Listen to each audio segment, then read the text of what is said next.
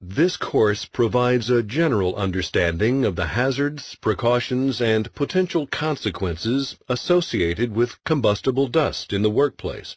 It will help you recognize combustible dust hazards at your location and provide good housekeeping practices that will help minimize the likelihood of an explosion in the workplace. This course does not provide technical information suitable to engineers who design, build, and maintain equipment and facilities. March 3rd started out as an ordinary day for the employees of Wood Pharmaceuticals. Little did they know that by the day's end, their lives would be changed forever. You see, on that day, an explosion and fire at the Wood Pharmaceuticals plant in Fernside, Alabama, killed 8 workers and injured at least 47 others, including 3 responding firefighters.